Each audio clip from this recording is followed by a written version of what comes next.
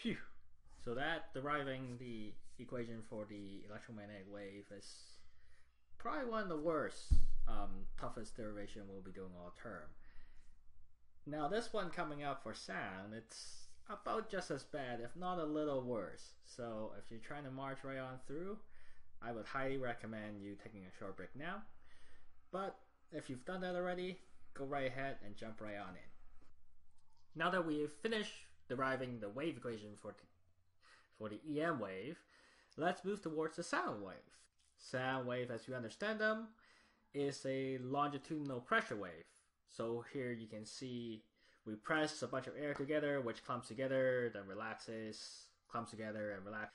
And that kind of forms this waves that propagate, say, from a speaker all the way to our ear.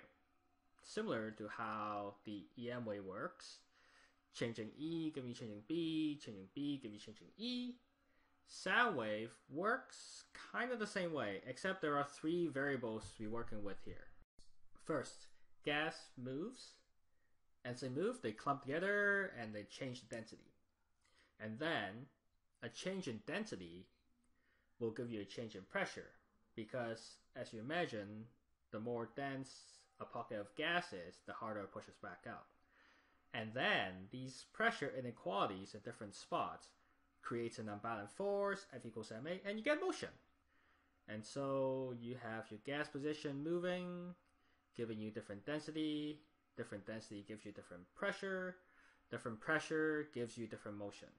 And that's a loop. So there are three things we're relating instead of the two we do in EM wave. And we make an assumption here to make our math, I guess, doable, to be able to make a lot of linear approximations.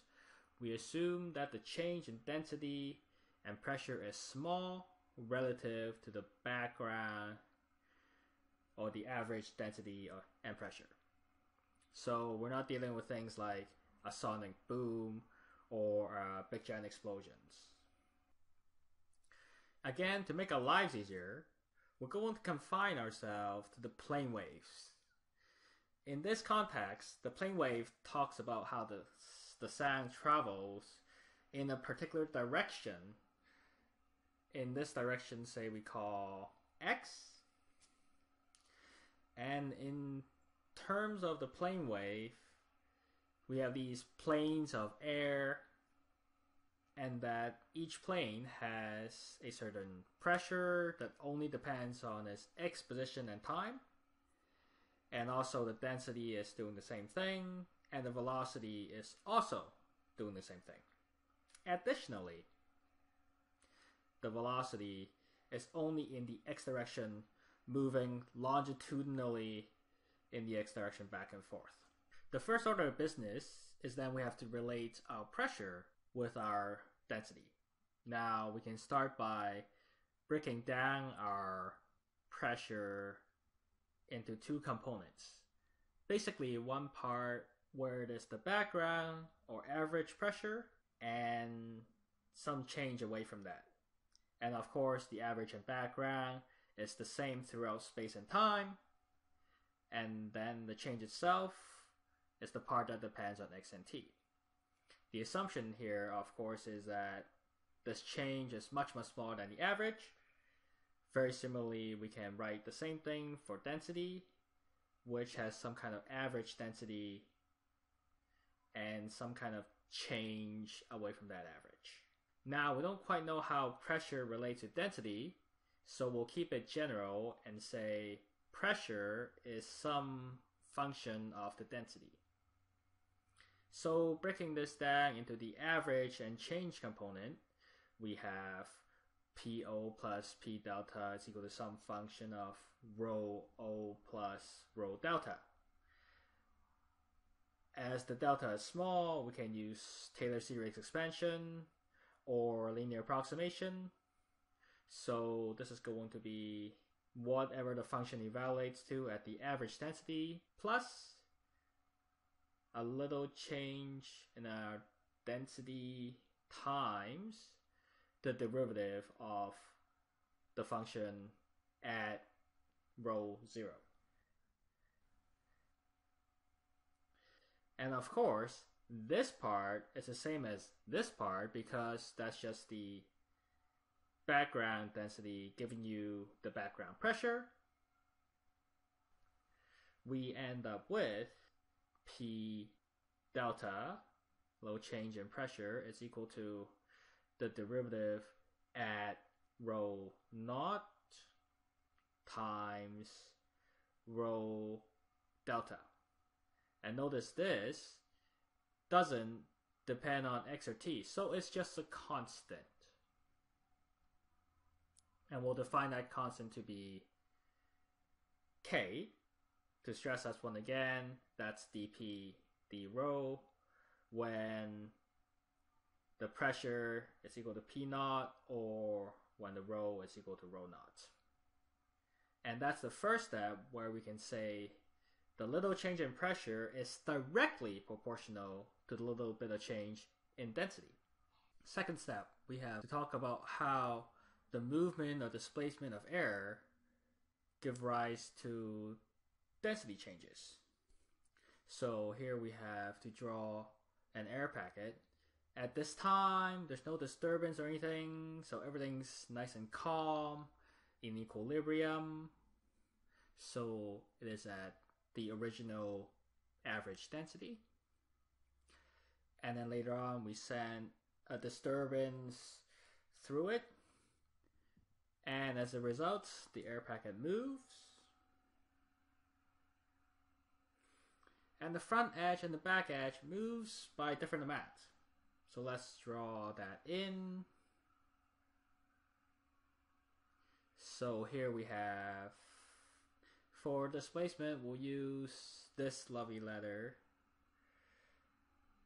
chi, I believe. So that's at x and t.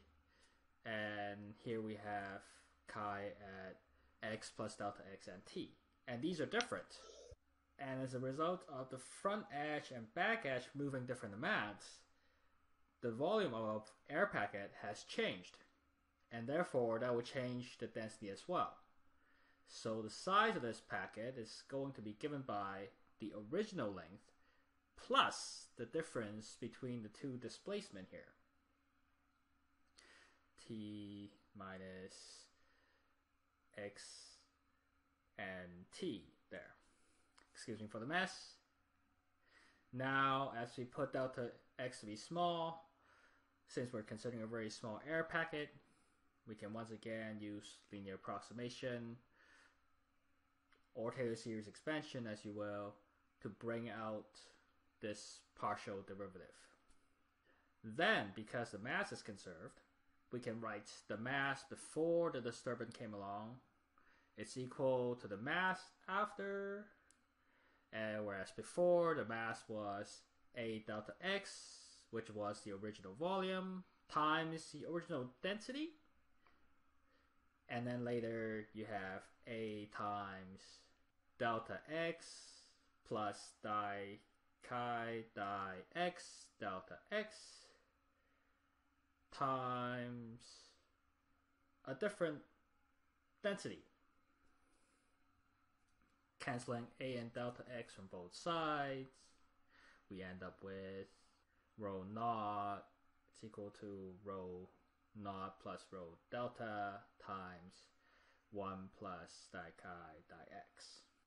Then, as we expand, we'll get rho naught is equal to rho naught plus rho naught di chi di x plus rho delta plus rho delta di chi di x.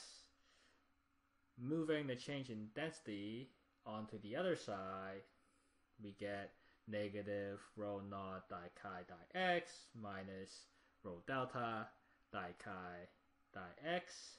And of course, saying that rho delta is much smaller than the average, we'll cross out this term and we end up with this, which tells you the change in density is related to how fast the different edges are moving differently from each other, which tends to make sense. And the negative sign tells you that if the front edge moves faster than the back edge, you'll get decreasing in density and vice versa, which also makes sense. Step number 3 is going to involve relating pressure to any motion that we have. Now, this is actually not that hard. Since we're talking about motion, we're talking about Newton's second law, F equals ma. And the body we're considering here, it's a pocket of air that has a width of delta x. On the one side, it's going to feel a pressure of p of x. Technically, there's a time dependence as well. And on the other side, you have the pressure at x plus delta x and time. Summing up forces, pressure times area gets you a force, pxt minus px plus delta x t is equal to ma. And ma we can expand a little bit more. Once again, with a couple approximations. First off, we're going to say that because our change in density is much smaller than the background, we'll just approximate the mass as having the background density. And then second of all, because we're going to assume our delta x to be infinitesimally small as we take the limit, that the difference in displacement between the front edge and the back edge is going to be negligible. So the actual movement of the packet is going to be the second derivative of the displacement at the x itself. On this side, once again, we have our partial derivative because delta x is small, giving us di p di x, but negative because the plus delta x is in the second term times delta x. Cross cross, clean that up a little bit, taking out the delta x as well, we are left with di p di x negative is equal to rho naught di chi square di t square, and this p here, only the delta part of it depends on x, so we can introduce a delta here as well.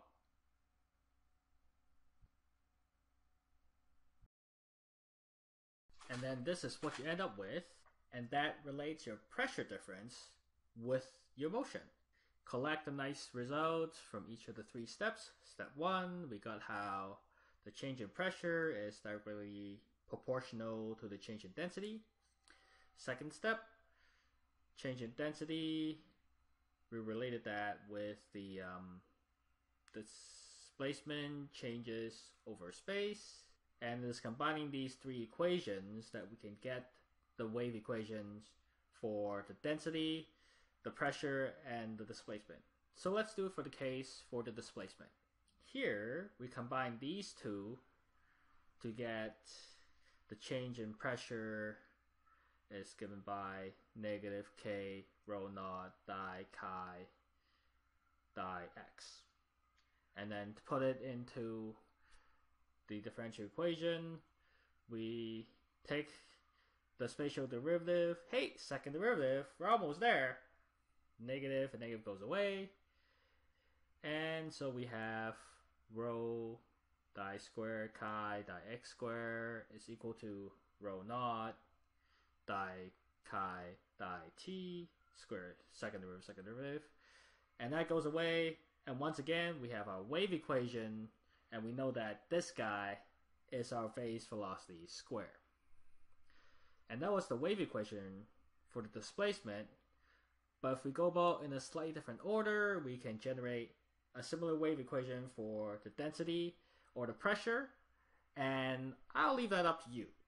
But what you would ultimately get is that all 3 things, the density, the pressure, and the displacement, all falls within a wave equation, all with the same phase velocity. So everything goes along at the same speed, which is kind of cool. And then now we can, once we have our k, we can work out the actual phase speed of this wave.